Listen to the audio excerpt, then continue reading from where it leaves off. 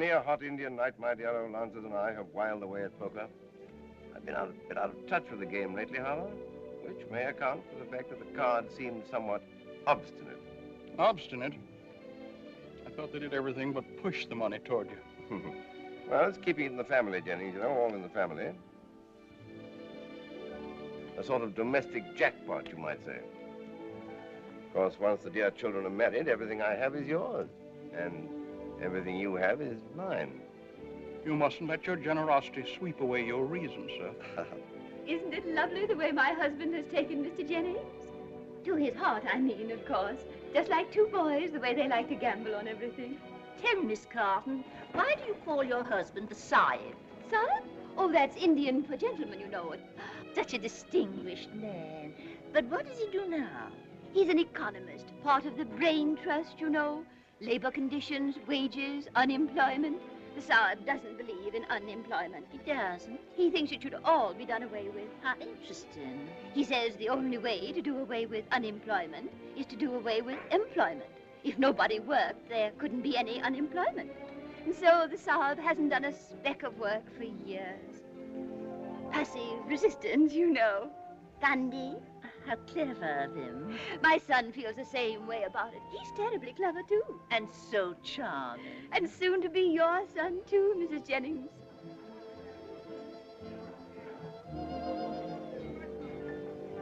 This night, these stars, this purple sea. Why were they planned? With what in view but for a setting of our love? Mercy, Richard, you do think up the prettiest poetry. Honey, you just make me want to cry. Love and tears go hand in hand, Adela. That's life. I was just thinking how romantic our marriage is going to be. We were just made for each other, weren't we, honey? We were, Adela. We are each other's destiny. But I do not understand why your brother's marrying that girl.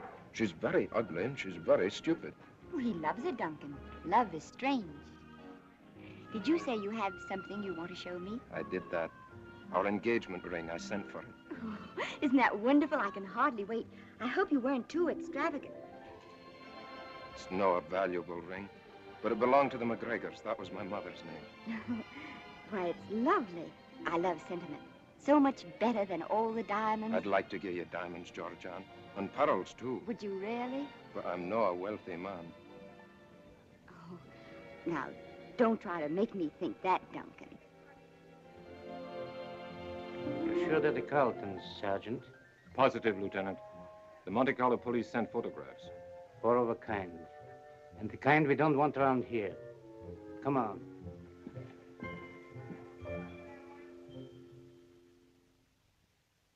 I have advised Mr. Jennings not to worry about this check. I'm thunderstruck, sir. Utterly thunderstruck. Did I say thunderstruck? Yes, dear. Tell me, Colonel, you have never been in the Bengal Lancers, have you? My dear sir, when my regiment was quartered in India... In fact, you have never been in India. These reports from Canada of your earlier life. Sweethearts of the Bengal Lancers with the original Toronto cast. If this is some low jest of yours, sir...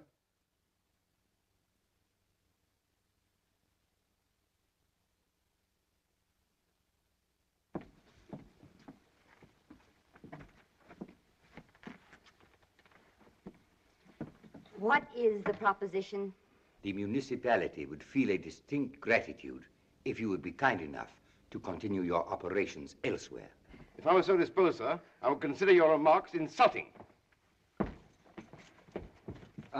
What my father is trying to say is that we would be very pleased to cooperate with the municipality, but unfortunately we have no money. In fact, thanks to your interference, you find us completely destitute. Mr. Jennings thought as much and asked me to present you with these tickets to London with his compliments.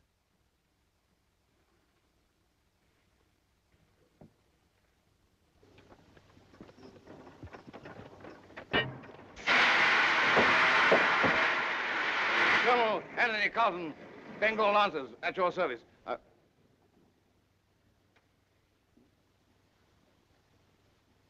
You haven't changed much since those days, darling. That's all right. Only your hair's really getting gray now instead of being a wig. But when you jumped up just then, you looked just like you used to in the second act when you talked to Lady Gretchley. Remember? Ah, beautiful scene that, beautiful. And you, Lady Gretchley, rest assured that I, Colonel Anthony Carlton, will so-and-so, with my life against these villainous natives until my so-and-so, Bengal Lancers arrive. Colonel Anthony Carlton. How we loved that name when we first rehearsed the play that night in Toronto. We've sort of taken the name for granted now. Do you remember how they always cheered at my speech at the end of the second act? So, forward, march! Splendid play. Oh, it had its moments, my dear, it had its moments. He's very well known as Algy to the girls of Mandalay. He was a platinum something Algy, so bold, so brave, so gay. He's a favorite Algy, how he made the barmaids sigh. He was a Algy, and a Piccadilly captain with the little glass. Tell me just one thing, please. What have you to sing about? They're getting sentimental. Come on. Let's get out of here.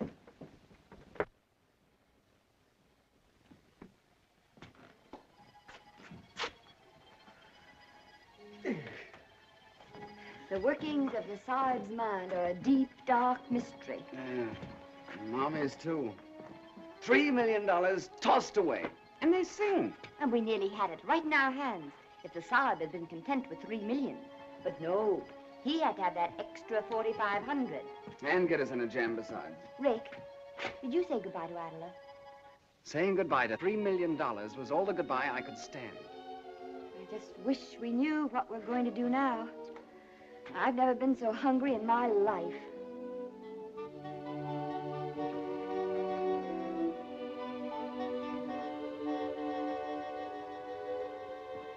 By the way, didn't I see you with a new ring on last night?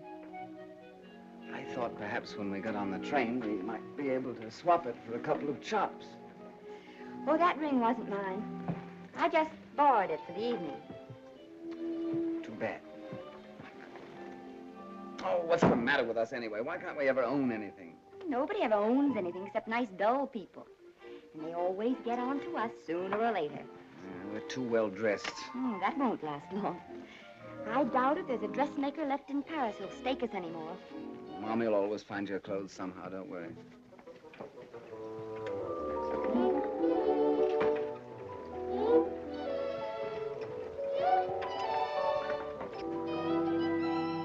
Bravo, bravo. He thinks we're sweethearts. Rick, did you ever know anybody who married for love? I mean, where somebody who didn't have any money married somebody who didn't have any money. What did you say they married for? Well, for love, you know. No. Do you think people like that are ever happy? Anything particular in mind? Oh, no, I was just thinking. Well, there's Mommy and Saab. They seem happy enough, and I can't think when they've ever had any money. Oh, they're different, though, poor darling. How? Oh, both a little balmy. I mean, just normal people. People who work for a living. What are you getting at? What's happened to you anyway? Why? What do you mean? Well, what are you getting so soft about? Soft? Oh, I don't know what you're talking about. It's only... Only what? Only... I didn't even say goodbye. Oh, you're not in love with that Scotsman, are you? Oh, how could I be in love with him? He hasn't any money. Well, then I can't think what you have to cry about. Oh, well, neither can I.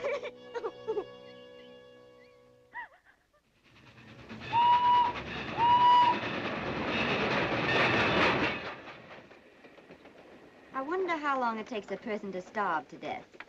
Just depends. I've known some to drop off in a fortnight. Who do you think will last longer, Mommy or Saab? Oh, Mommy. I think the Saab will. He's more optimistic. Mommy's tougher.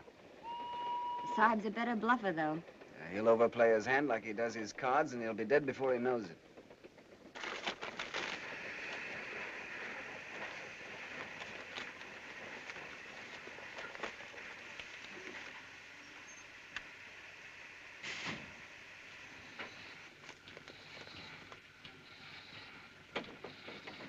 This way, sir.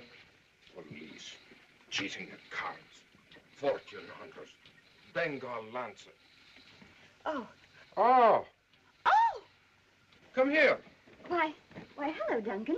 Where did you come from? And don't try to be offhand with me, Georgiana. I'm very, very angry. I had to take a flying machine to catch you, and I cannot afford to hire flying machines to chase you about. Well, nobody asked you to chase me about. You're a daft and undependable female. Don't you dare address me that way, Duncan McNair. Stand still and listen to me. We're going to be married to each other. We're not going to be married to each other. I don't care if your father does cheat at cards. I forgive you. You forgive me? Your brother's a worthless fortune hunter. But I forgive you because you're only daft and I can cure you. You can't cure me. I mean, I'm just as worthless as they are. You're not. You're a good girl, Georgiana, and you promised to marry me. Yes. And you know why? Why? Because if Richard married Adler, we would have had $3 million and we all could have lived on it. That's why. You're a hysterical woman. I'm not hysterical. I'm just hungry. Oh, I'm very sorry. Come along, I'll get you some dinner. All right, I'll go get Mommy and Saib and Richard. What? Dine with that family? I wouldn't be seen dead with them. And I wouldn't be seen dead with you, even if I was starving. All right, you don't have to. All right? Well, don't follow me about. Just go away and leave me alone. Aye, once and for all.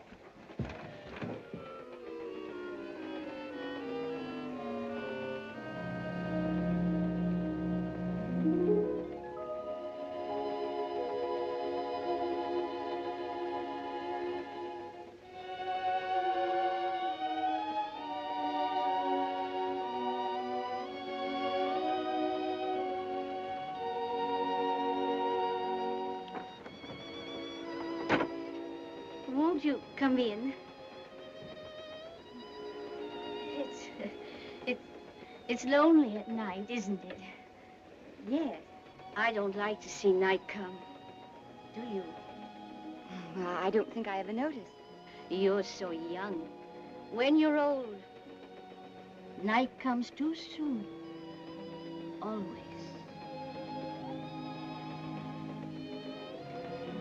And you seem troubled. It's my mother. Oh. She had to have an operation. Oh, my dear. Tell me. Well, she's so tired and the train's so crowded, there's no room for her to lie down. You see, we're second class. And here I am alone in this whole compartment. Oh, you must bring her here. Could I? Of course. Well, it's all been rather difficult. I mean, with the Saab, too. That's my father. He can't help much. He was gassed, you know, in the war. Oh, you must bring him, too. Oh, may I really? Of course. It's awfully good of you. Oh, it's good of you to trust me. It's so rarely we have the privilege of helping one another. You try to look hungry, Rick. She may take the hint. You mean to say I don't look hungry? Oh, dear. What kind of an operation did I have? Any kind you like, but don't offer to show the scar. Don't you think Mommy ought to lean on me? It makes me nicer. All right. And you were gassed in the war, you know, Saib. I imagine I sort of wheezed. Here we are. Now, don't overplay your hands, any of you. Trust me, my dear.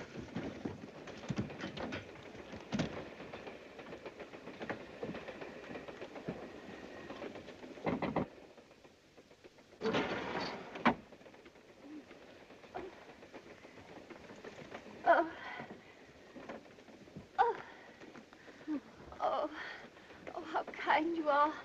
I don't know you. Do I? I'm a new friend. My name is Fortune, Miss Ellen Fortune. Miss Fortune? Silly name, isn't it? Everybody makes jokes about it. I do myself. Fine historic name, not a subject for jesting. Allow me to introduce my wife, ma'am. My daughter. I know. My son. And your servant, Colonel Anthony Carlton, late of the Bengal Lancers. The Bengal Lancers. How splendid. And yet the wretched government refuses him a pension and lets his family starve. If only he hadn't gone back to the war after that dreadful wound. Gas, Mommy. Gas. Gas. Gas, too, of course. Don't be absurd, Georgianne. Did you think I had forgotten? If I have a breath left to give my country, he used to say. He's never been right since. And then your operation, on top of everything. Yes, and so expensive, too. But they would take me to the Riviera. Now, Mommy, you know it isn't good for you to talk so much. Don't overdo it. It meant selling our little house, and poor Richard's coming down from Oxford, the most brilliant man of his year, they said. Didn't they, darling? I don't care what they said. I don't care that for Oxford, just as long as you're all right, Mommy. If you could only force yourself to eat something, Mommy. In Little Women, the children call their mother Mommy. I think the name does suit me. I don't know where the absurd children got it. Sahib, of course, means genteel in India. The children were born there, poor darlings, somewhere in the Himalayas. A dreadful place, what with the ayahs and the whatnots howling around in the whatever you call them. Mommy, are you sure you couldn't force yourself to eat something? Oh, no, it would choke me. I'm sure it would. Oh. Would it help if I ate something with you? It might. I'd do anything to please you, dear boy. I think we should all make the effort. If Mommy should see us all eating, it might tempt her. Of course, you'll be our guest, ma'am. Oh, no, no, please. This is my compartment. I insist you must be my guests.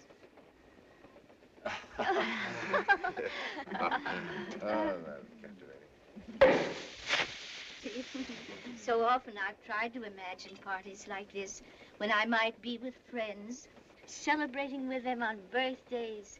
My little girl's going to have a birthday this year. Let's say it's her birthday now, tonight. Just 20-odd years ago today, somewhere in dear old Ireland. If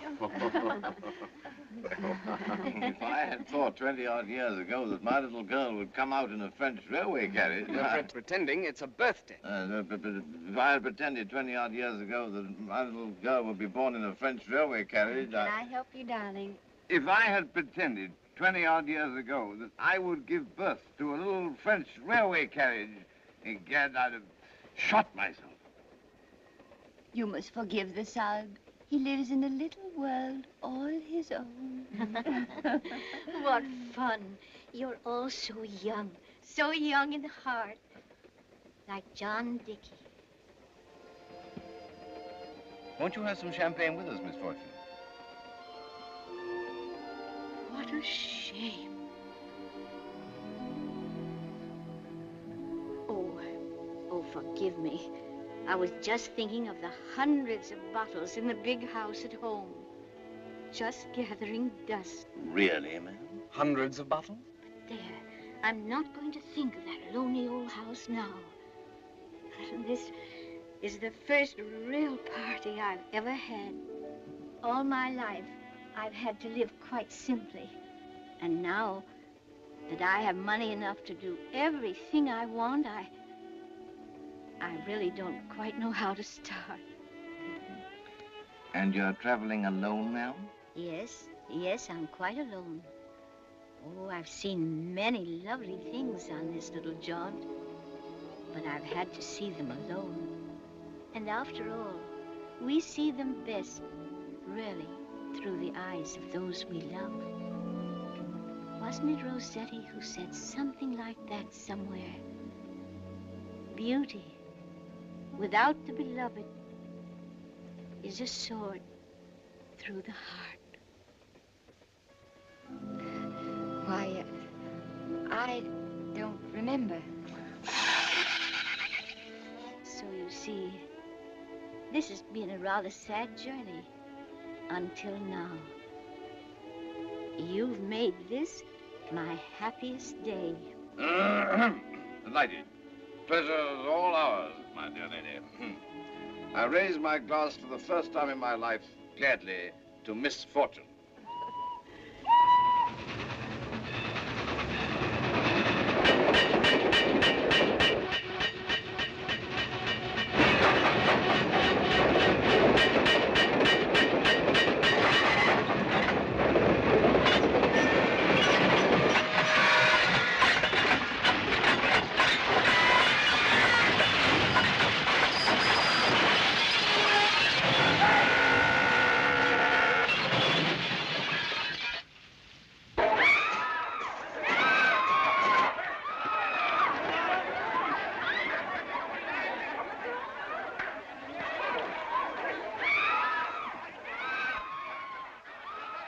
train seems to have caught on fire.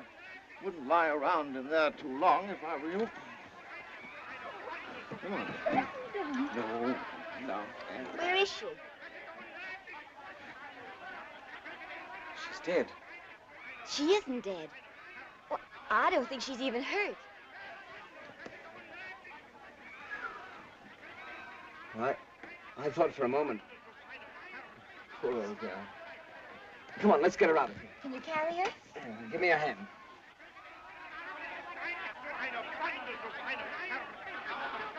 Sure you're not hurt, my dear? I don't think so, Saab. I don't know how you're supposed to feel after a train wreck.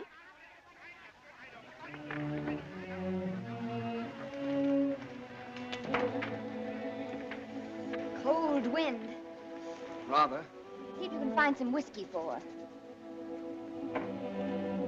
Keep her warm until I get back.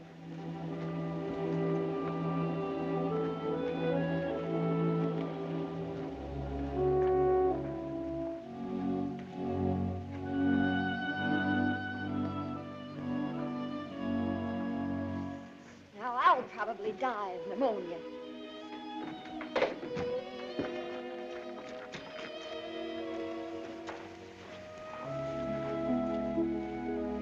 Where have you been? Are you all right? How did you get out?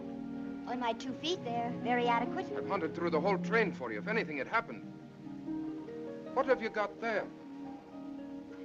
This is an old lady.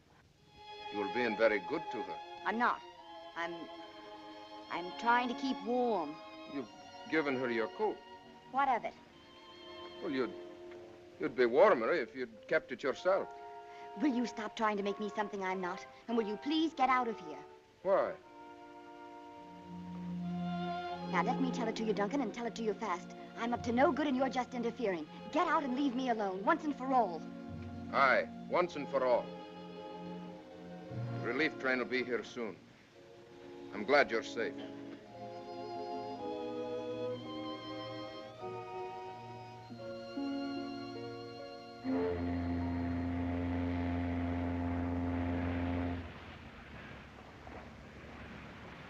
If the old girl doesn't cough up something after all we've done for her, I shall lose my faith in human nature.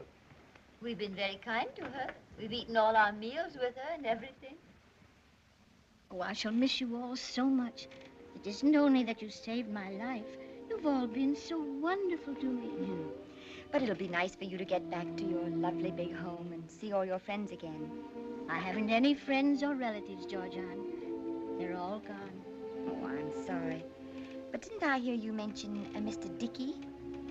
John Dickey, yes. In America once, when I was a young girl, a long time ago, Georgiana, I was engaged to John Dickey.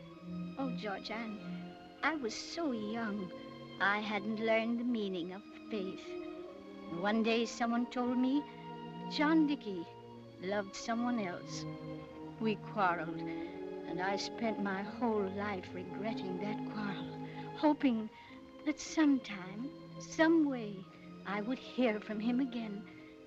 And when I did, it was to learn that he'd gone to England, made a fortune, and died alone, leaving everything to me.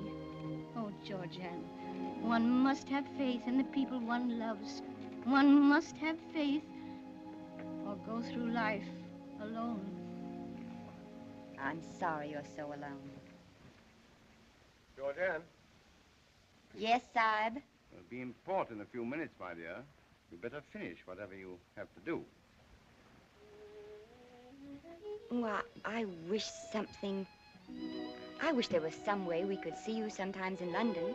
Georgianne! Oh, no, you couldn't, that lonely old house.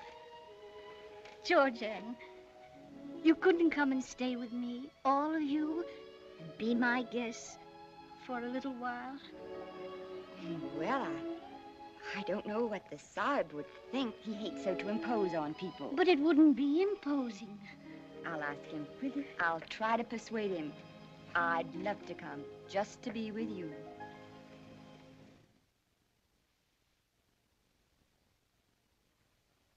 Miss Fortune, it's good to see you. Mr. Anstruther, how nice of you to be here. Not at all, Miss Fortune. It's a great pleasure to have you back. safe and well. This is Mr. Felix Anstruther, Mr. Dickey's friend and lawyer, and mine. These are my friends, the Carltons. These children saved my life in the wreck.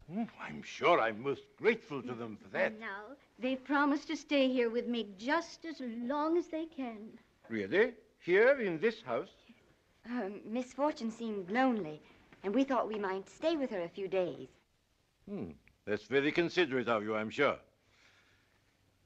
Now I'm afraid I must leave for my train. Well, well. Where are you off to? Paris first. I was thinking I might need a lawyer myself pretty soon to manage my affairs. Perhaps on your return. I shall be very happy, Colonel Carlton, to look into your affairs as soon as I return. Good day, Miss Fortune. I'm very sorry indeed that my business takes me away at this time. I'll see Mr. Anstruther to the door. Perhaps we could have a hand or two of poker when you come back. Bon voyage.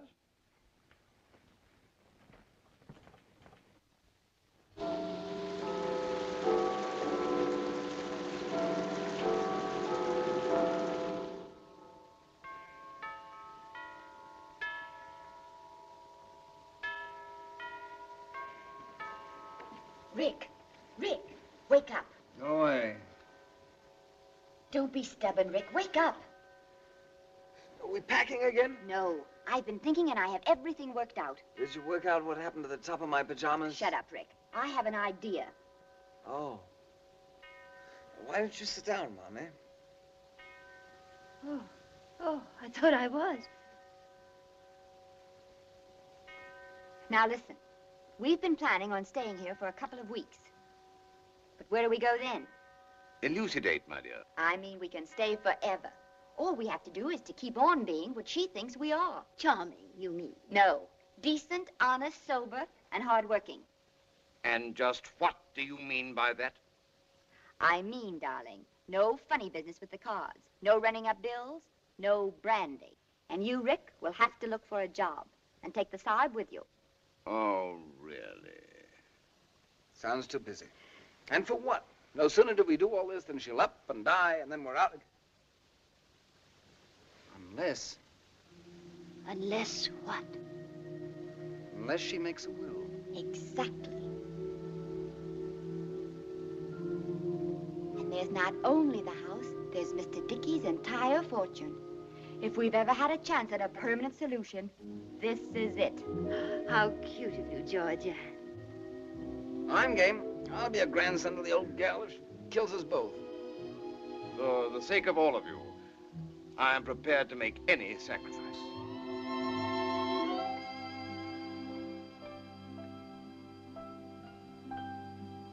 You don't have to worry about me, John. I won't be lonely anymore. I've found friends.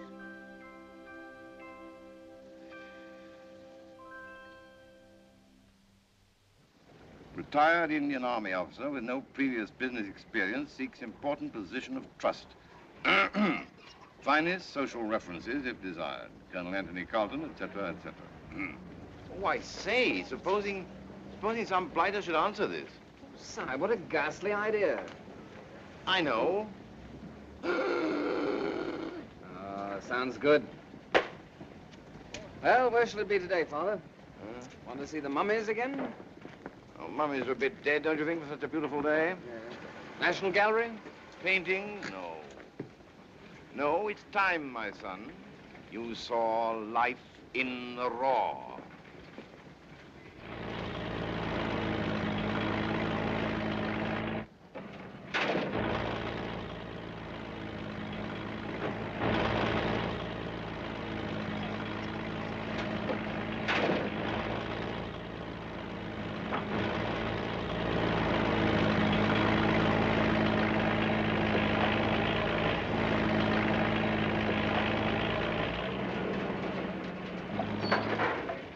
Interesting phenomenon, that. What? That mechano set. The what? Well, that thingamabob. Oh, yeah. There it goes again.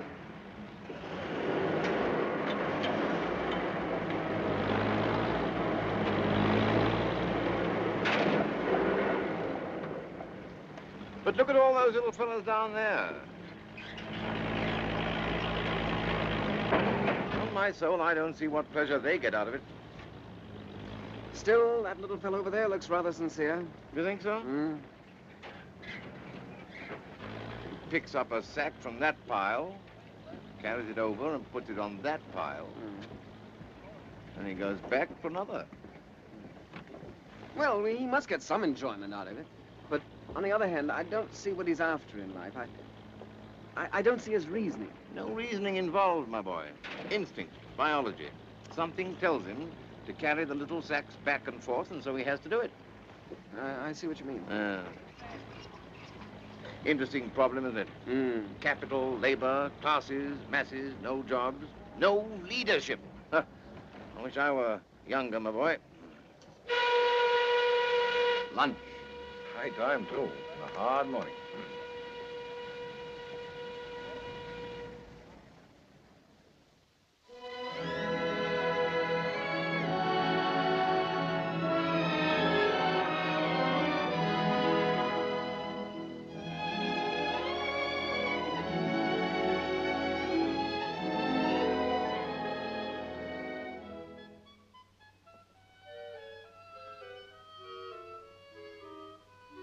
I saw your father's advertisement in the newspaper. Oh, of course. I do not understand it. Why, it's perfectly clear, isn't it? When your father advertises for a position, it is not clear, Georgian. In fact, it is very, very suspicious. I do not like the look of it. Why not? The Sahib wants a position, and What are you doing in this house anyway? Miss Fortune was grateful to us for helping her in the wreck. So she invited us to stay with her. She's lonely. She must also be very rich. And now I think you'd better go. I'm terribly busy and... You're also terribly fidgety, Georgian. Fidgety? What a silly idea. And now you're toozling your hair. I'm not toozling my hair. And now you're losing your temper, Georgian. Told you I'm simply busy, and I wish you'd please go. I will as soon as you tell me why your father advertised for a position. Because he wants one. He's out all day looking for one, every day. He's very well known in Algiers, without Mandalay. He's a captain of Lancelot Algiers. Is that you, Sahib? Yes, my dear. Did you have a successful day, darling? Very successful, yes. Enjoyed the digging very much. Richard couldn't tear himself away. You remember Mr. McCrae? Well, upon my soul. Delighted to see you again, my boy. What did you say the name was? McCrae, Duncan McCrae. Oh, yes. I understand you have been looking for a position, sir. You've been looking all over London, haven't you, Sahib? I'm not ashamed to admit it. Not a stone unturned. Ready to accept anything. Anything. Forget dignity and all that, you know. Soldiers trained to take the bad with the good, and vice versa. Perhaps I can be of service, then. I have found you an excellent position, sir. I beg your pardon? You see, I happened to run across your advertisement. Indeed? But that's wonderful, isn't it, Sahib? What is the position? It's with a motor company run by friends of mine. They need salesmen. Your father seems to have all the necessary qualifications. No previous business experience, finest social references. Oh, I think that's splendid, Duncan. Just one moment. I can't tell you how we appreciate it. Just a minute, dear. And now poor Sahib won't have to keep Oh! doing... Very friendly of you, my boy, very. But I'm afraid my capacities are entirely unsuited. Oh, Sahib, you know you have capacities for anything. In that case, sir, if you will report at the Wombat sales room at 9 o'clock in the morning. Good afternoon, sir. Good afternoon.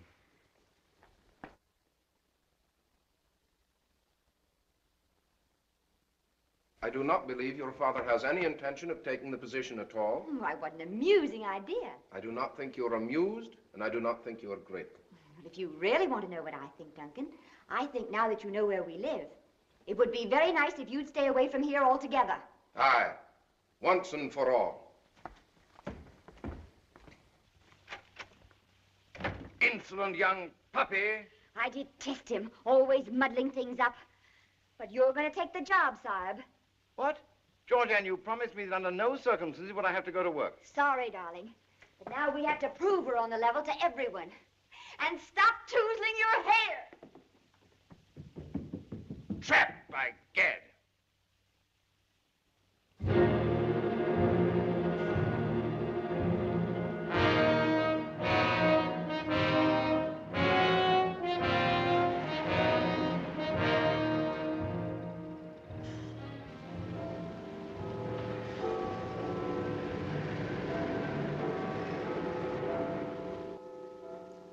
9 o'clock? I'm afraid so, Sahib. Well, I'll never forget the pleasant days we've spent. We never did half the things we planned to do. Too late now, I'm afraid. I wish we could at least have got to the aquarium. Some future time, perhaps. Never know. Well,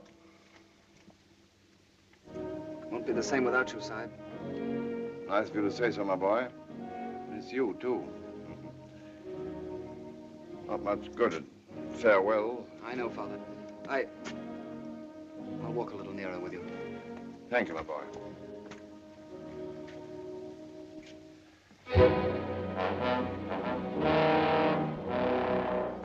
Goodbye, my boy. Goodbye, Father. Don't be too lonely. I'll try. Well, better go in. Huh?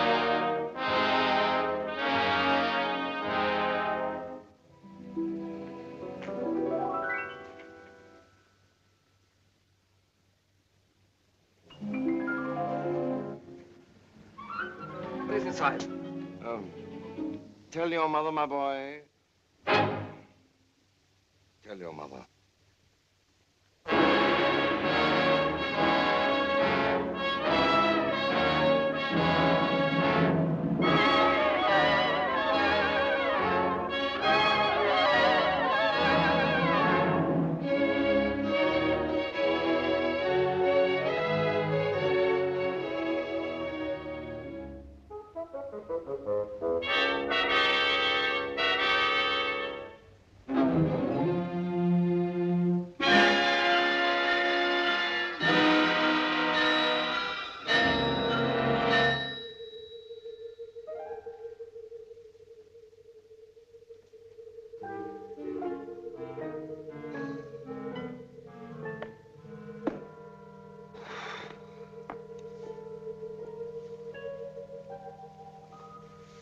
Are you sure you're quite comfortable?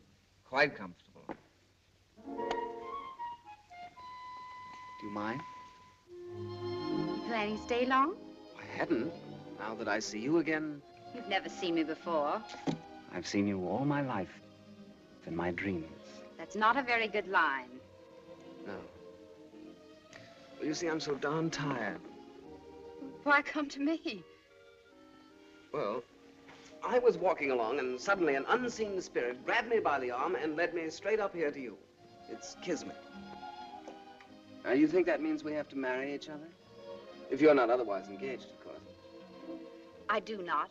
And I can't make up my mind whether you're a lunatic or merely very young. I'm neither. I'm just lonely. I see. What can you do besides look rather too good-looking? Well, I'm a champion swimmer, a rattling good game of tennis, fair golf, and I rumba like the angel Gabriel. Did you happen to notice the name of this organization? No, to be frank with you, I never had a job before, and I felt it might spoil my impulse. This is the British American Civil and Hydraulic Engineering Company. Oh, I see. And you're the American, huh? Well, don't hydraulic engineers ever rumba? Rarely and not well. It seems to me that I shall be filling a crying need. You know, I really think I'll enjoy working here. I like the atmosphere of the place. The atmosphere is strictly business. Which is what I like. I begin to see what I've missed. You know, if I made up my mind to it, I could become an engineer very shortly. And it takes some of them years. Did anyone ever tell you that you had the most... Yes, often. You don't know the first thing about engineering, do you? Oh, what's there to it? It all comes down to one man saying to another man, well, make up your mind. Do you want to buy a bridge or don't you want to buy a bridge? I've never met a man before who's never had a job. I should think it'd intrigue you, make you want to see what you could make of it. All right. We need someone to sort the mail. £2 a week. Come back in the morning, 8 o'clock. I'm yours to command. You couldn't make it 9 o'clock, could you? 8 o'clock. Good day. There. Oh, could you come out with me later for a spot of supper? I like to pay my obligations. Can you pay for the supper? Oh, now that you mention it, I'm afraid I can't. In that case, I'll wait till your first payday. There.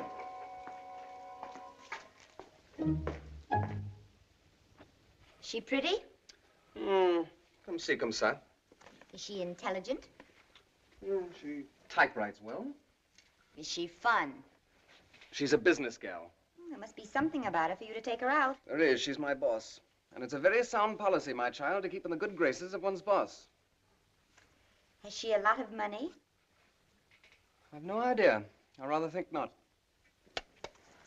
Guess whom I ran into today? I couldn't possibly imagine. Who? Adela Jennings. Adela? She's just arrived in town, wants you to have tea with her. Where's she stopping? The Ritz? Oh, I must ring her up sometime. Might be a good idea. Perhaps her daddy's not in town. Well, even if he isn't, we're pretty well set now without her. We're not set at all. Certainly we are. The old lady's more in love with us every day. And she's not getting any younger, you know. I haven't heard any talk of a will yet. Fact is, I don't think we'll have to wait for a will. She's bound to come through with something soon. She hasn't, though. The aged are slow, my child, just as the young are foolish and impatient. We can count on her, and so we don't need any more Adlers in our lives. Either of us. Do you really believe that, Rick? I do, my child. Does this tie look all right? Oh, that's better.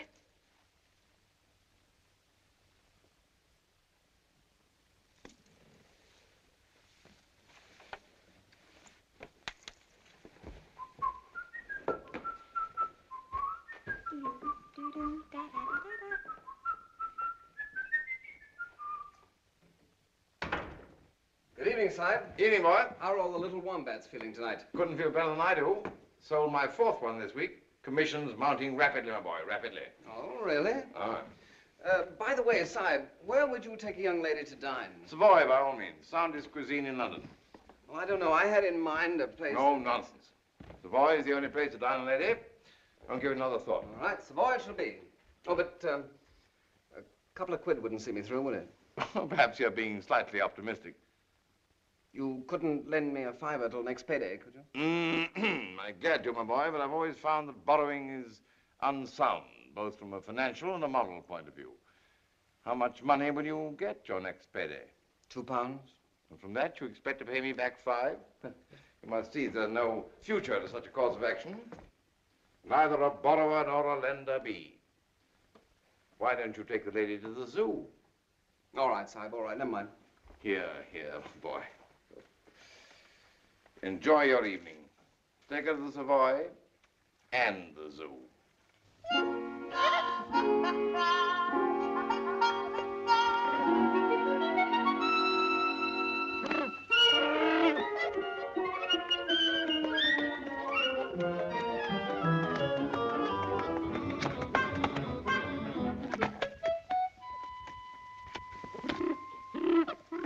Oscar, I'd like to present Miss Leslie Saunders, my boss. Oh, you really must forgive Oscar. He's a sensitive, lonely, disillusioned soul.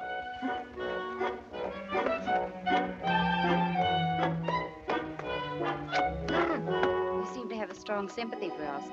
You don't happen to feel anything in common with him. There might be a few similarities. He's very well dressed. Thank you. Quite amusing. Thank you. And I'm afraid utterly worthless. Not your sort. I rather doubt it. Although I wonder if you have any idea what sort I really am. Of course I have. Sane, practical. That's right. Ambitious, hardworking. That's right.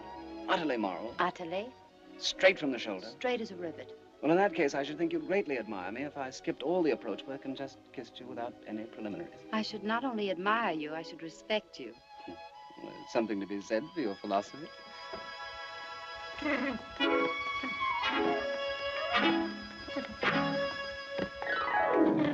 Oh, there go my cigarettes. That's all right. I'll buy you some more. I'm indebted to Oscar. Light, old man?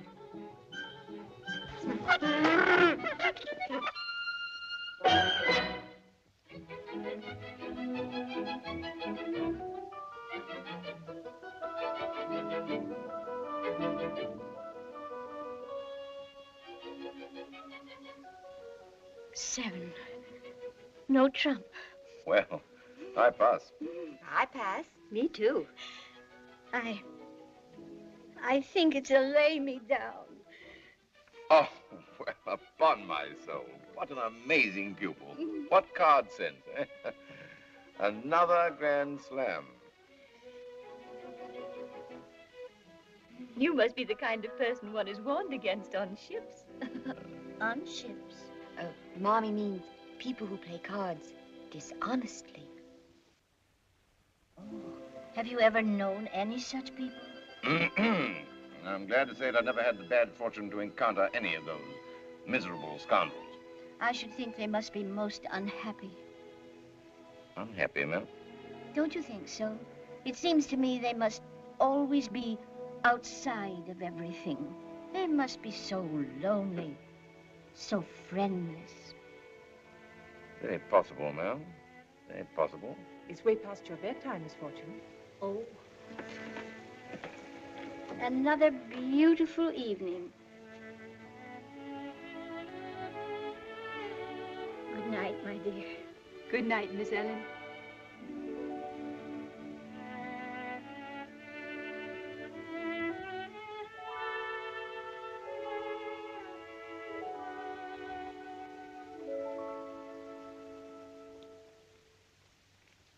Honored, ma'am. Honored. May God bless you.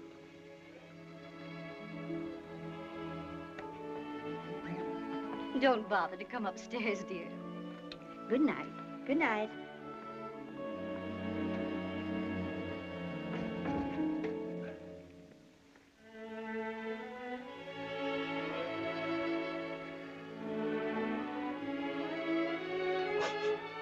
Darling, is your old sinus trouble coming on again? Sinus? No, my dear, no. All part of the act, you know. Letting the old girl see that I was touched. Good performance, darling. You certainly had me fooled for a minute.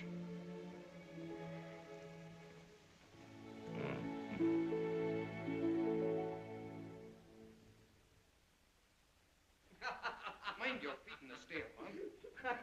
You take the high road and I'll take the low road. And I'll be in Scotland afore. Everyone in the house. For me and my true love will. You idiot. It's all right, old pal. I take care of myself very nicely, old pal. I brought my old pal home with me, Georgia. Yes, I know. We're all palsy-walsy. Now sit down before I knock you Have down. to undress myself. Take off my shoesy-woozies. I'll help you. You've helped him enough. That's right. Take off my own shoesy-woozies. Very considerate of you, Rick. Yeah.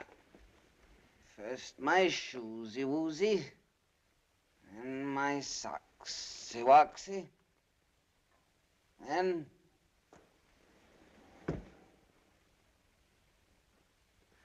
my tie, why I give you my word of honor, Georgiana. I haven't the slightest idea. You did it on purpose. I did not. How could I know that one bottle of champagne and a few small brandies could make any grown man drunk? Why did you give him anything at all? I tell you, I just happened to meet him and we'd celebrated. Celebrated? With him? You said you wouldn't be seen dead with him. You must be drunk, too. I'm not. I can't be. None of us McRae's is capable of being drunk. We've tried. And I admit I was wrong about Richard. I misjudged him entirely, and I apologize. He's an understanding and gifted young man. And where did you meet this understanding and gifted young man? We just bumped into each other. If you want to know the truth, I was feeling lonesome. You're a bad-mannered, bad-tempered, outrageous female, but I have discovered I cannot live without you. It's a shameful confession for a sane man to make. It's an idiotic one, because you're going to live without me, probably to a horrible old age. I am not. Richard says you're eating your heart out for me. Richard told you that? He did. Then you got him drunk and made him say it. If you were a man, I'd knock you down for that.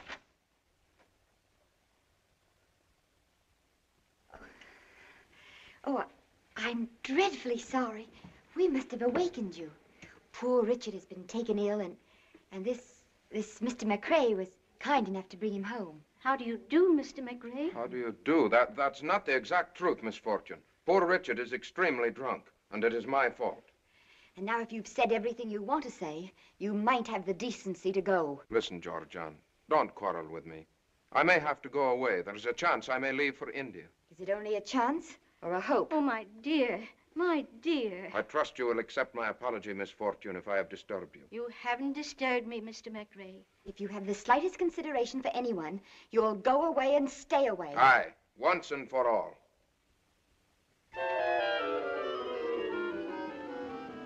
Oh, my dear, my dear.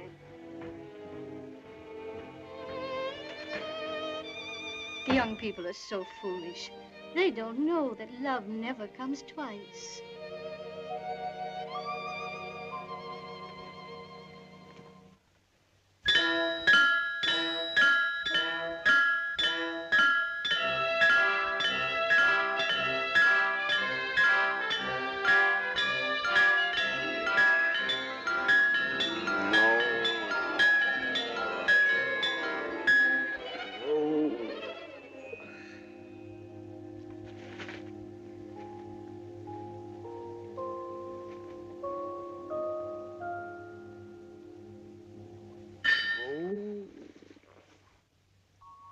Does it hurt much?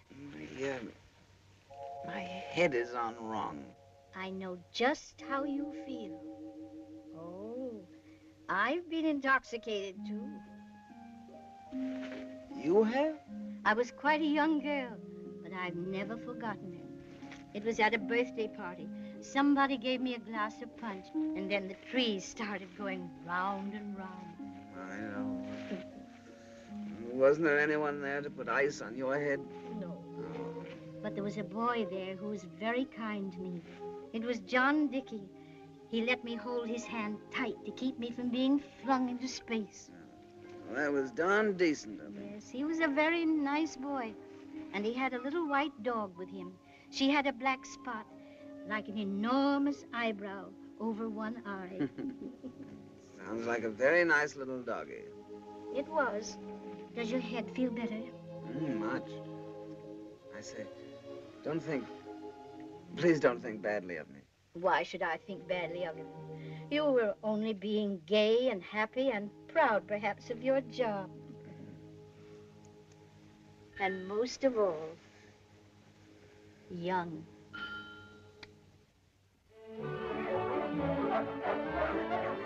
Here you are, sir. I'm very sorry, my boy, but you won't do either. Goodbye. Well, how's a bloke going to know what you want if you don't tell him what you want? Now, you just trot out some more. I'll know it when I see it. I wish people would make their minds up.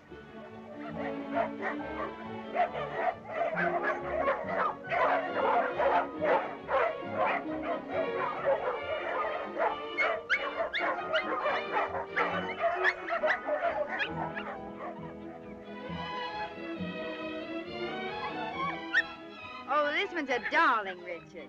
But he's not vivacious. Oh, he's just sleepy. The dog I want must be vivacious and sleepy. Besides, he's cross-eyed. You're mad. His eyes are as straight as mine. Hazel.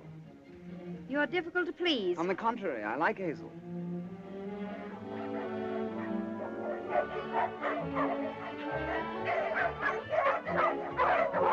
Here they are, then. The last of the lot, sir. Take 'em or leave 'em. Leave him. No reflection on you fellas, of course. Blimey, what do you expect a dog to have? I expect him to have an enormous black eyebrow over one eye. What? An enormous black eyebrow? I think, Richard, we'd better go quietly and try somewhere else. All right. Sorry. I suppose he must have a purple tail, too. And why a black eyebrow? Well, because the puppy's for Miss Ellen, and Miss Ellen likes puppies with black eyebrows. Are you sure this Miss Ellen of yours is quite right? Oh, yes, quite. She's a very nice, rich old lady. I see. You and your family couldn't by any chance be sponging on her, could you? What makes you think that? It just occurred to me. Wouldn't approve of that, I suppose. No, I wouldn't approve of that. No, I didn't think you would. Would you like to hear the rest of it? It's up to you. It's a tremendous secret, you know. Perhaps you shouldn't tell me then. I probably shouldn't. You won't like it. Well, they say that confession is good for the, what is it? The soul, Richard. Oh, yes, the soul, yeah. Well, I suppose it can't affect me much one way or the other, can it? You see, we're all trying to become heirs. I don't understand. It's very simple. You see, we're really all quite charming, and we made the whole gal love us. The Saab took to selling wombats just to prove that we were on the square, and I took to opening letters for the same reason. Rather neat idea, don't you think? You're not kidding me, Richard. Oh, no, I'm terribly serious. We thought we'd worked it out rather cleverly. I never doubted that you were clever, Richard.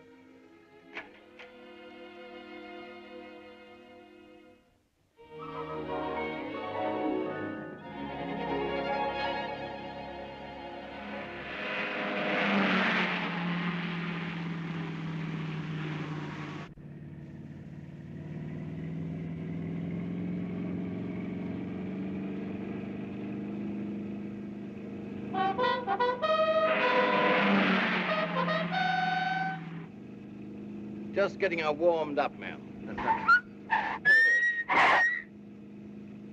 Oh, why didn't Miss Georgianne come? This would have cheered her up so. Now, do you want to see what a wombat will really do, ma'am? Yes, yes.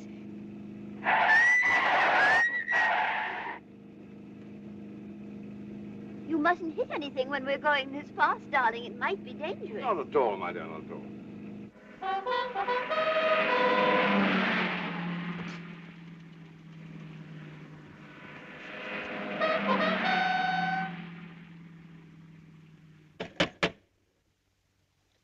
I'm afraid I have won again, Miss Georgianne. You have to have a scientific mind. Mr. Dickey didn't have a scientific mind either. Now, who can that be sticking his nose in?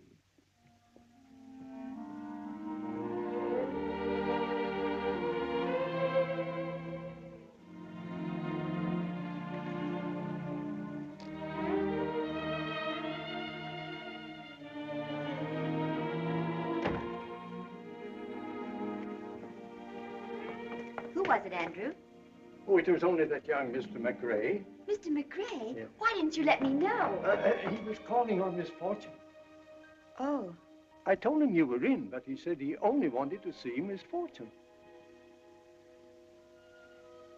Thank you, Andrew. Would you care for another game, Miss Georgianne? Not just now. Thank you, Andrew.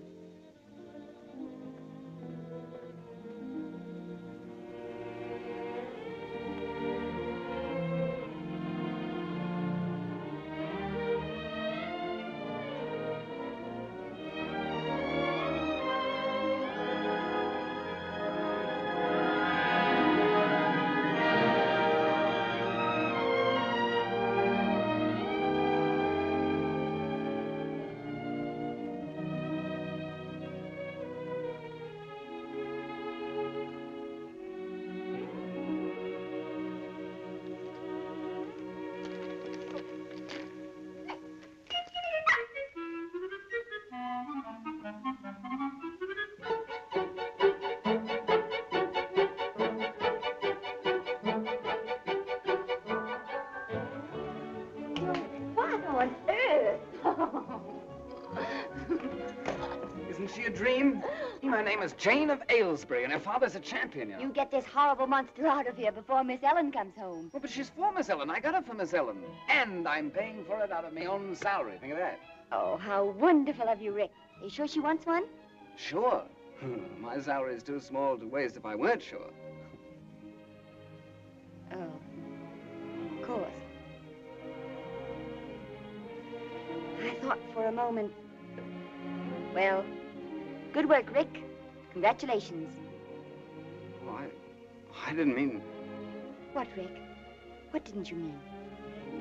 Well, I mean, I didn't want you to think I was getting soft all of a sudden. Heaven forbid I should ever think that. Now, look, you stay here, and Jane and I will lurk about upstairs and be a frightful surprise to everyone. We won't have to try much. Hello, Mommy. Isn't spirit of getting dynamic. Oh, darling, such a marvelous time. The wombat went like a bird. Did you have a good time all by yourself? What have you been doing all day? I had 4 hair-raising games of dominoes with Andrew. The whole countryside is just one big garden. I picked and picked and picked. Did you have a good time all by yourself here? What have you been doing all day, darling? I played dominoes with Andrew. Masses of wildflowers. We saw the most adorable little cottage. Miss Ellen was mad about it. Did you have a good time all by yourself? What have you been doing all day? Why didn't you play a game of dominoes with Andrew? Ah, heavens! What in heaven's name is that? That, I imagine, is Richard and Jane being a terrific surprise to all of it. Jane?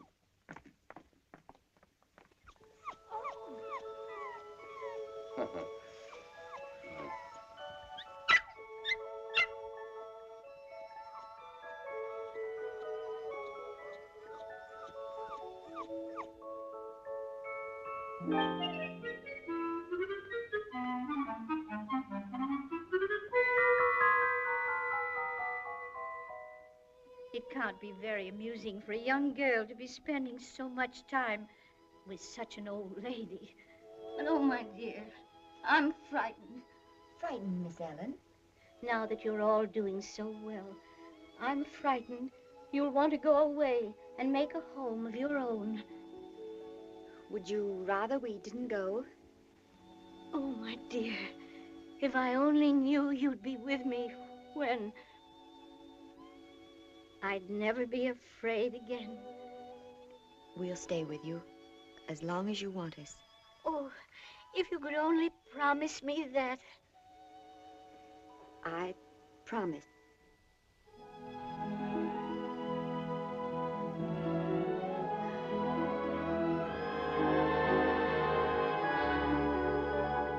Did you get the old lady to bed, darling? Yes. She made me promise that we'd never leave her.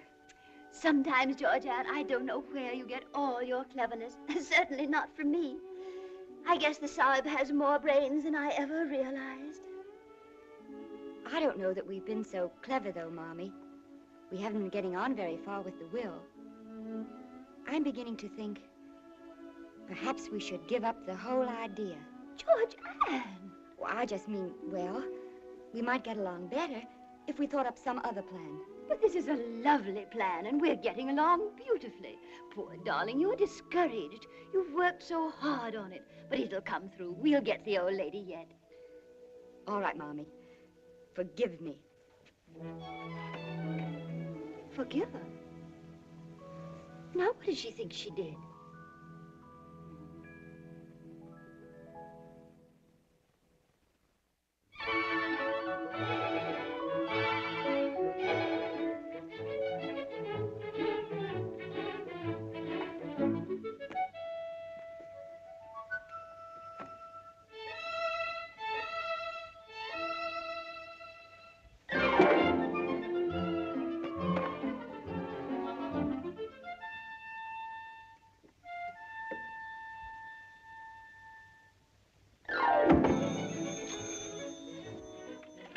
Hello.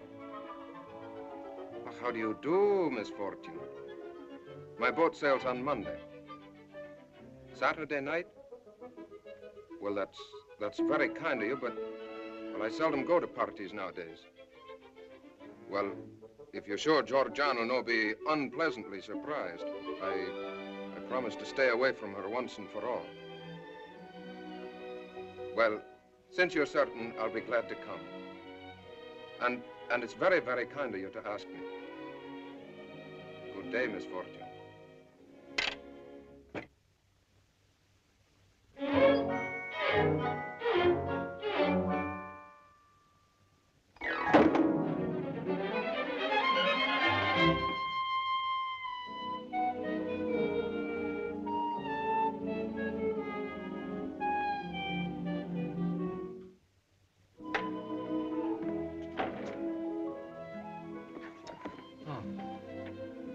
I thought I told you an hour ago I didn't need you any longer.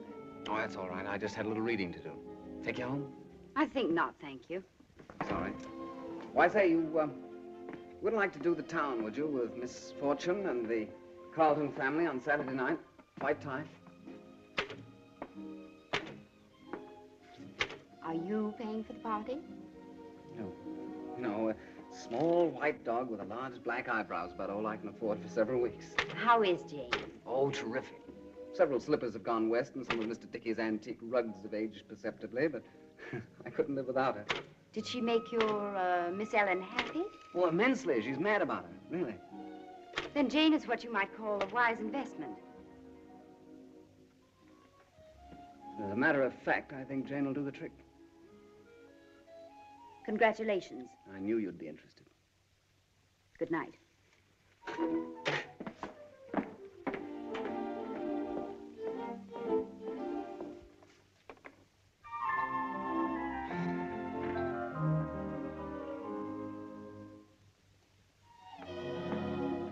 If you'll pardon my curiosity, what are you reading?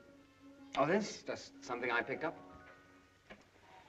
I'm trying to find out why grown men waste their time being engineers. When they can be heirs? Exactly.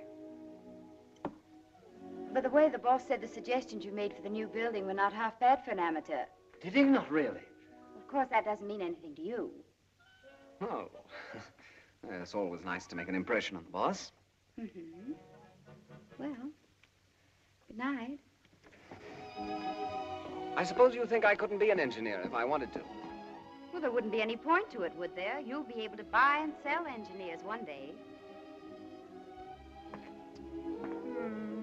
Yes, I suppose you're right. On second thought, I think I will go to the party with you Saturday, if the invitation's still open. Still open? Oh, it's you or no one. I have an idea about you, but it still needs just a little more work. Good night. Good night. This type of motor uses a delayed combustion design or method. And that means exactly, Well, putting it quite simply, sir, that means that the cylinder head is recessed to receive the patented shaped piston, which closes off the valve area from the combustion chamber. Yes, yes. If I were to say that the Wombat is the last word in mechanical perfection, I should be withholding the full truth.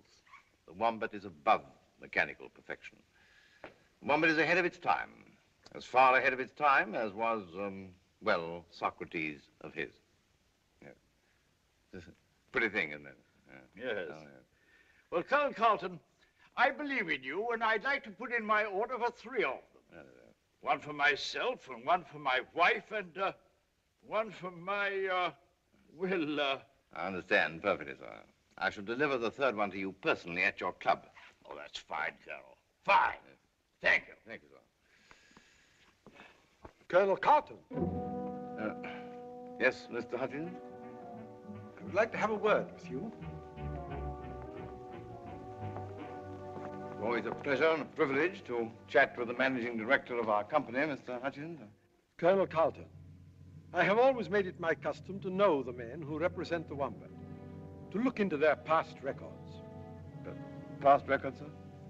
Records aren't always quite fair and all that. On the contrary, Colonel, I think your record does you full justice. All I can say, sir, is that since I've been with the Wombat, I've done my best.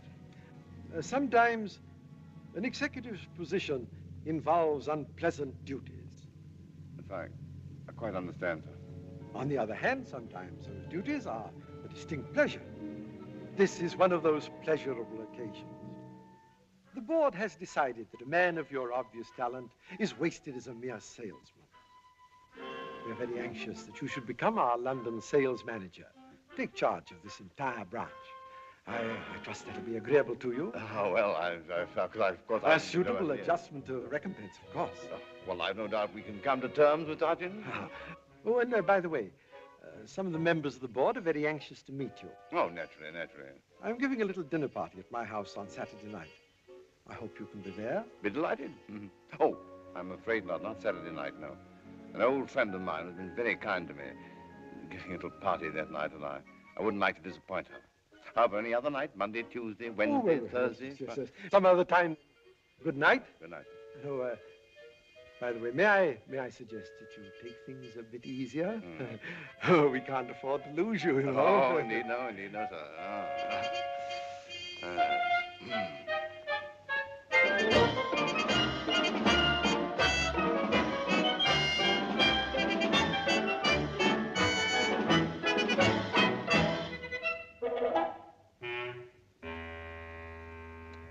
And furthermore, Miss Fortune, I discovered that your Colonel Carlton is not even a colonel.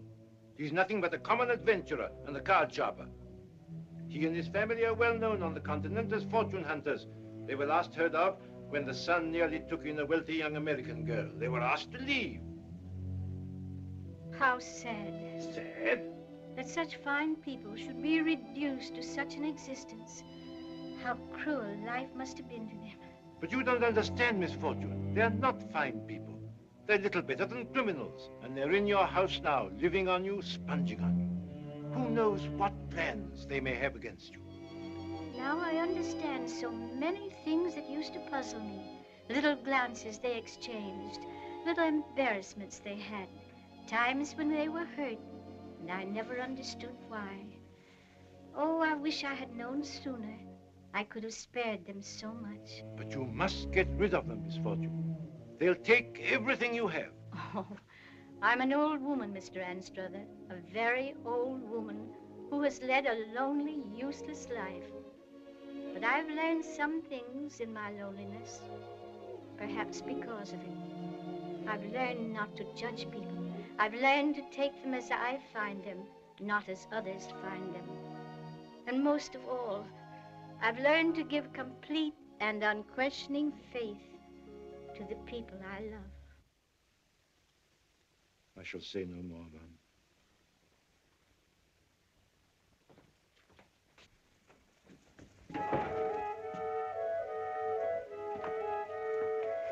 Oh, how do you do, Mr. Anstruther? How do you do? Did you have a pleasant trip? Very pleasant and very interesting. Good evening, Miss Carlton.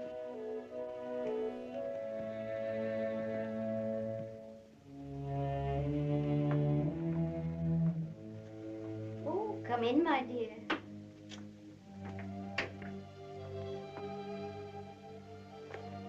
I just saw Mr. Anstruther. I didn't know he was back from his trip. Oh, yes. Sit down, won't you, dear? I've just had a long talk with Mr. Anstruther. I've realized for some time how much I've been imposing upon you and your family. Why, not at all. I've wondered, what can they possibly gain by giving so much to a lonely old lady? Oh. And finally, I've decided to do at least everything that is in my power to do. But we don't want you to do anything. I'm sure of that. But I want you to know that I have asked Mr. Anstruther to draw up a new will so that when I die, everything I have will come to you and your family. It isn't at all what I would like to leave you, Georgianne. I would like to leave you happiness. Oh, He's very well known as Algy, to the girls of Mandalay. He's a captain of Lancers, Algy. He's bold, he's brave, he's gay. Georgianne, do you know what your father is? Yes, I think I know. Nonsense, my dear, you couldn't know. It just happened. He's been made the headmost sales manager of the entire London branch. Yeah, what do you think of that, Georgianne? Making money on his own and everything. Oh, tut. Not big money, of course. But an impressive step, if I do say so myself. Of course it is. It's just what we need to convince the old lady. Just think how pleased she'll be. She'll think we're all wonderful. She'll think we're wonderful, all right. She does now. In fact, you don't even have to go on with it, Sahib. We've won. Whatever do you mean? She's decided on her will. We're to get the money. She's going to leave us everything she has. How too marvelous. Aren't you going to compliment Georgianne, Sahib? She did most of it. Oh, so she did, my dear. Very good. Excellent work. Wonderful. Now we're all set. Yes, we're set at last. The And now, let's plan our party. It can be a celebration now. We'll have a wonderful time.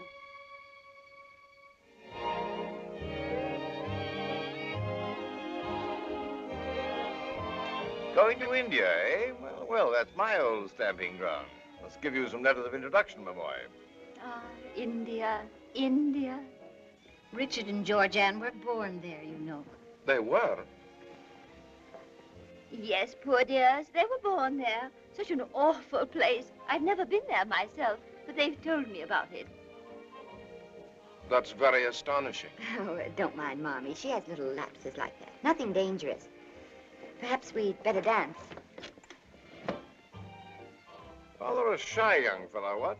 I'm sure I've seen him about somewhere. Never forget a face, you know. Your whole family are rather complex, aren't they? Oh, yes. Well, take me, for example. I'm probably the most complex character I know. Really? Really? Richard, Oh. why did you ask the boss yesterday to recommend a night school in engineering? Oh, that? Oh. I just did that to impress him. Clever of me, what? But why did you want to impress him? You're going to give up your job as soon as you get Miss Fortune's money, aren't you? Oh, I hadn't thought about that. You won't need a job. No, but... Is your father going to give up his job? Sod give up his wombats. He's sales manager in the place. Well, if your father's going to continue toiling among the wombats and you're going to spend your young life in an engineering office, well, it just doesn't make sense, does it? With the will and all that. Doesn't it? Well, it doesn't to me. It looks like a slight contradiction. Well, it does rather, come to think of it, doesn't it? What do you suppose is wrong?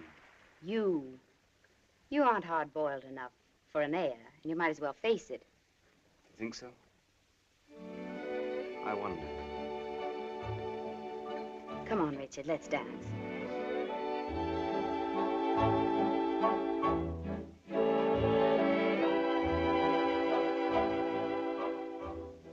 Permit me to say, ma'am, that you dance exquisitely. It is a beautiful dance, isn't it? With you, ma'am, it's a poem. They've made up. Oh, I'm so glad. Who? George Ann and that nice Mr. McRae. Oh, yes.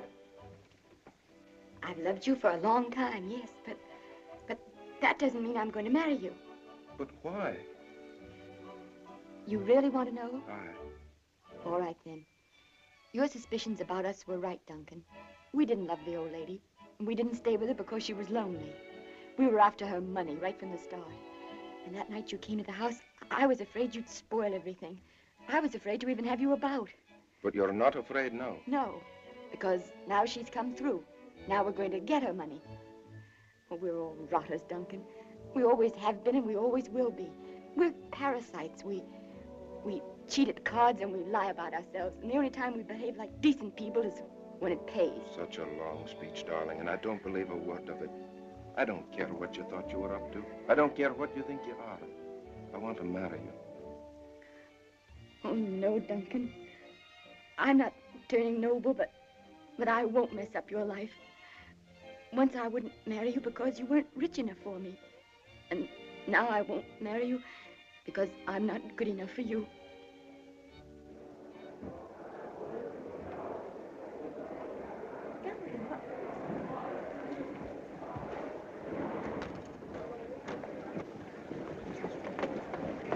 What happened? She's fainted. Those must keep calm, you know. Old ladies liable to this sort of thing.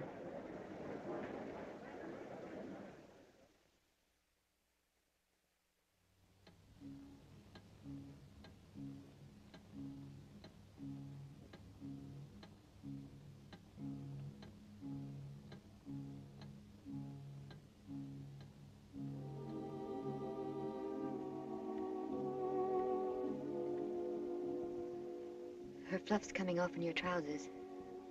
They say if you hold a puppy by the tail, its eyes will drop out. That's guinea pigs.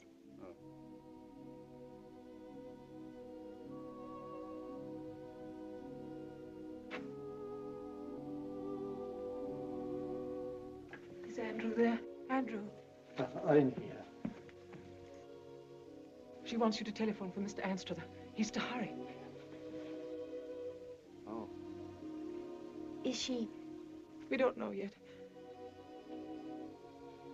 She's barely conscious, Miss Georgia.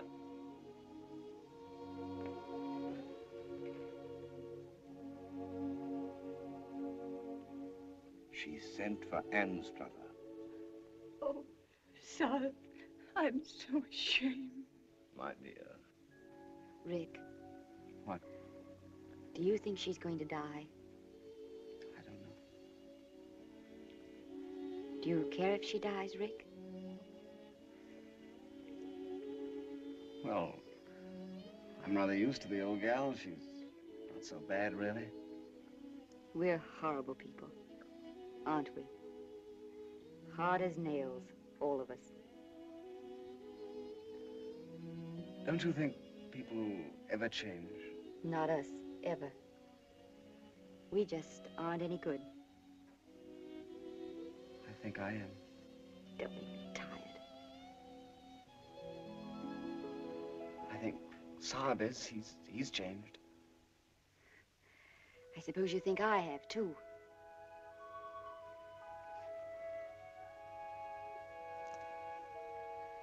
I'm about as much changed as Mommy is. We've been acting so long, you think we're changed. But you're fooling yourself, Rick, like Duncan. You wait and see. We'll be back to normal. You and the Saab, too.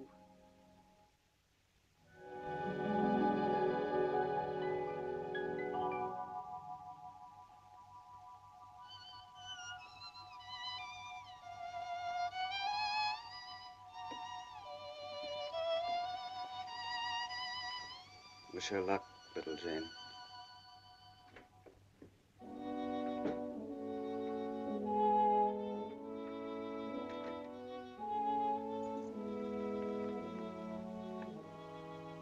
How is she? How is she? I'm Miss Fortune's lawyer, not her doctor. He will inform you at the proper time. Since I am her lawyer, however, there is a little matter that may perhaps interest you. Miss Fortune's one thought, despite her grave condition, has been to live long enough to set her signature to a new will. This she has done. I need not inform you as to the identity of the new legatees. I might add, however, that if certain circumstances had been different, I should have advised Miss Fortune most strongly in favor of a more impersonal charity. As it is, it makes little difference. What are you trying to tell us? In the past few years, there has been a steady depreciation in the value of Miss Fortune's holdings. I did not wish to worry Miss Fortune in her late years by telling her this, because I thought that things might be managed for her alone. If Miss Fortune dies, taking debt and taxes into account, the estate will be practically penniless. I trust you will find it possible to forgive her. Why should we forgive her, Mr. Anstruther? That's a strange thing you're asking of us. And pray, what is there to forgive? Wasn't she good to us? As to the money, we don't want it. We don't even need it. Absolutely not. We're perfectly able to stand on our own feet. Indeed. Then perhaps I might add that if Miss Fortune lives, I doubt that I shall be able even to save this house for her. If Miss Fortune lives, Mr. Anstruther, you may rest assured there will be a home for her always. She will not need this house.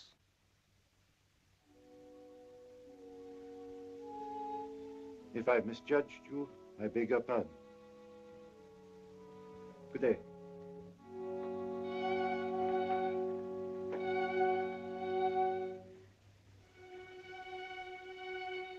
Oh, Mommy, you do love her? Darling. We don't want the money. We don't want it, none of us. Yeah, darling. Oh, and we really want to be what she thinks we are. Mommy, she mustn't die.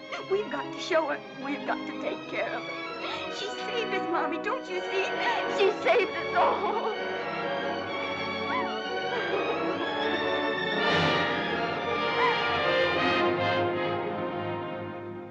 You may come in now. Miss Fortune wants to see you. She seems to be very much stronger.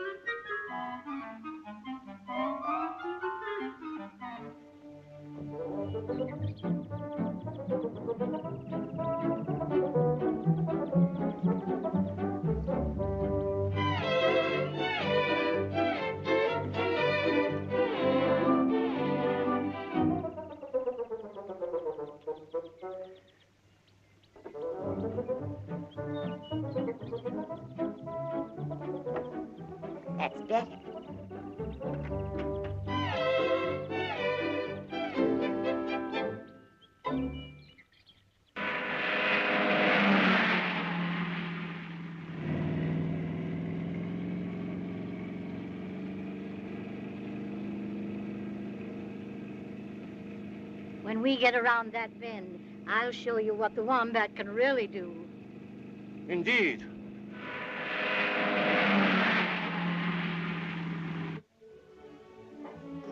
That's the best curry I've tasted since India. Since Canada.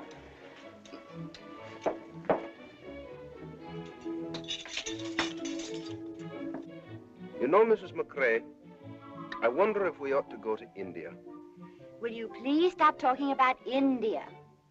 Once and for all. This day, this sun, this purple veil. Why were they planned? With what in view but for the setting of our love? Such lovely lines, Richard. But such old ones to use on your own wife.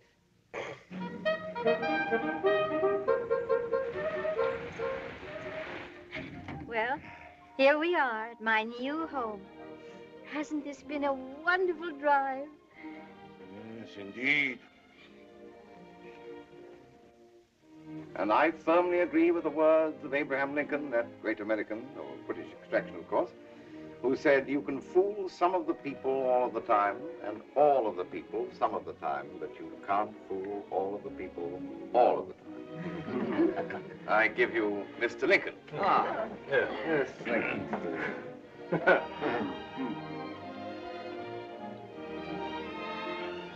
Mr. Lincoln and the Tsar were old friends. Indeed. Oh, perhaps it was another Mr. Lincoln. Now I would like to propose a toast. To my family, God bless them, one and all.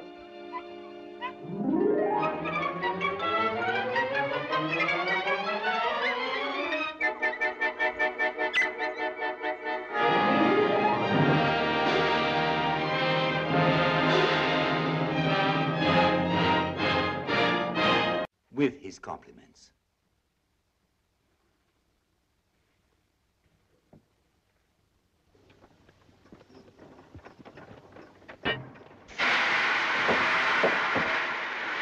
Colonel Anthony Carlton, Bengal Lancers, at your service.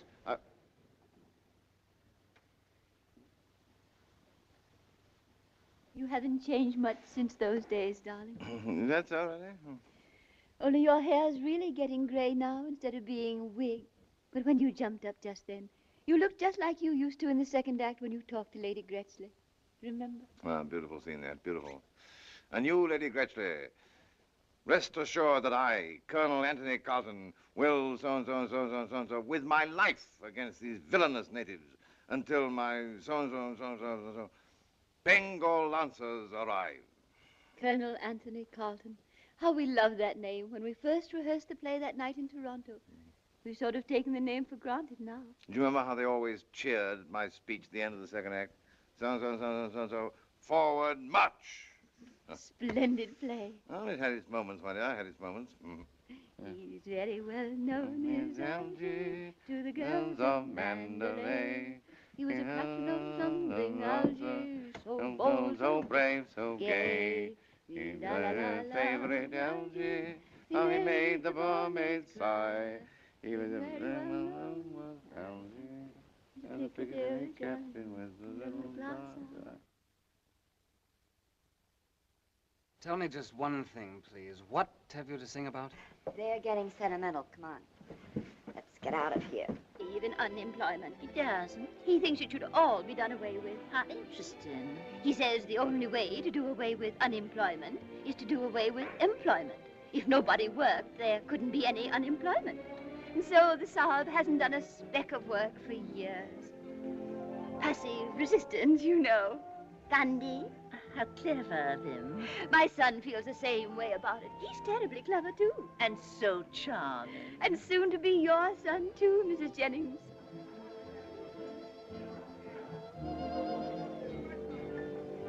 This night, these stars, this purple sea.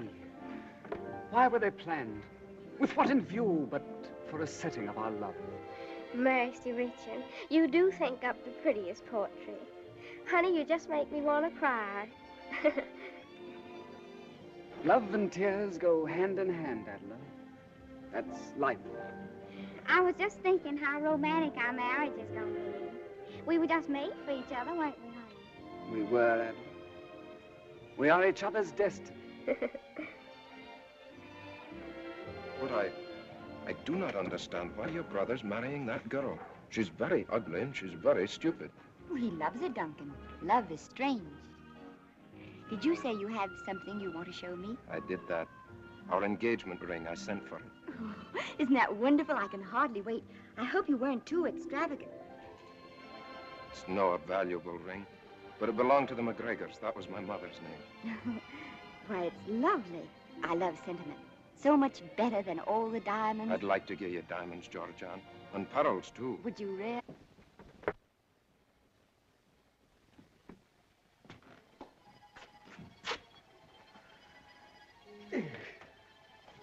The workings of the Sahib's mind are a deep, dark mystery. Yeah, Mommy's too. $3 million tossed away. And they sing. And we nearly had it right in our hands if the Sahib had been content with $3 million. But no, he had to have that extra 4,500. And get us in a jam besides. Rick, did you say goodbye to Adela? Saying goodbye to $3 million was all the goodbye I could stand. I just wish we knew what we're going to do now.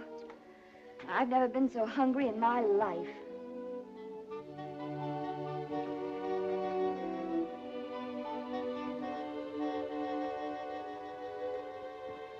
By the way, didn't I see you with a new ring on last night? I thought perhaps when we got on the train, we might be able to swap it for a couple of chops. Oh, that ring wasn't mine. I just borrowed it for the evening. Too bad. Oh, what's the matter with us anyway? Why can't we ever own anything? Nobody ever owns anything except nice, dull people. And they always get on to us sooner or later. Yeah, we're too well dressed. Oh, that won't last long. I doubt if there's a dressmaker left in Paris who'll stake us anymore. Mommy will always find your clothes somehow, don't worry.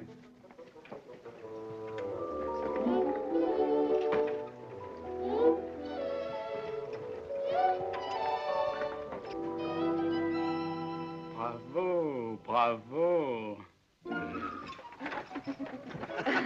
He thinks we're sweethearts.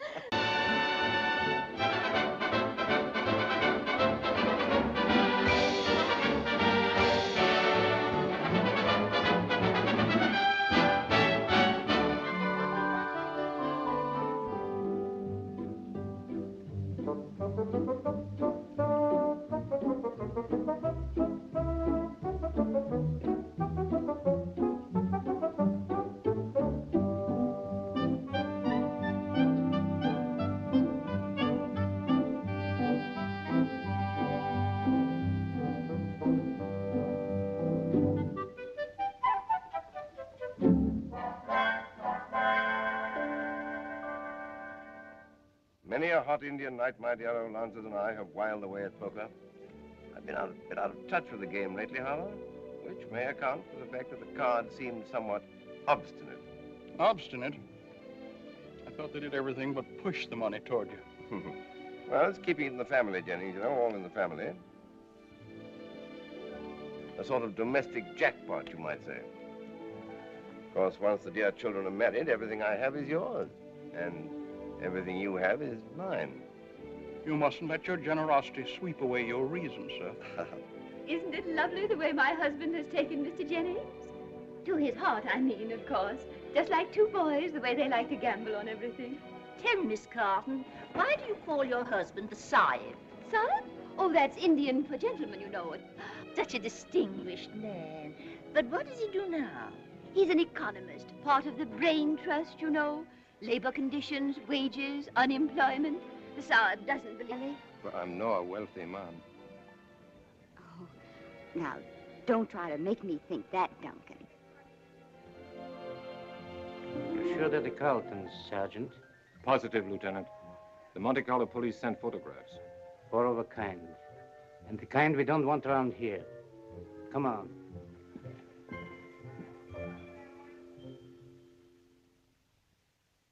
I have advised Mr. Jennings not to worry about this check. I'm thunderstruck, sir. Utterly thunderstruck. Did I say thunderstruck? Yes, dear. Tell me, Colonel, You have never been in the Bengal Lancers, have you? My dear sir, when my regiment was quartered in India... In fact, you have never been in India. These reports from Canada of your earlier life. Sweetheart to the Bengal Lancers with the original Toronto cast. If this is some low jest of yours, sir...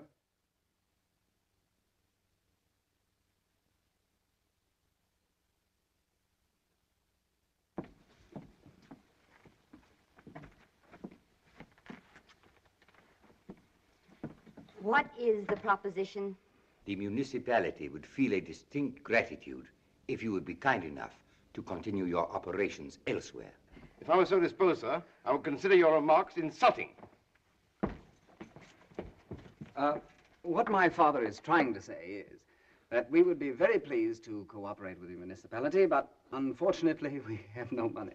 In fact, thanks to your interference, you find us completely destitute. Mr. Jennings thought as much and asked me to present you with these tickets to London.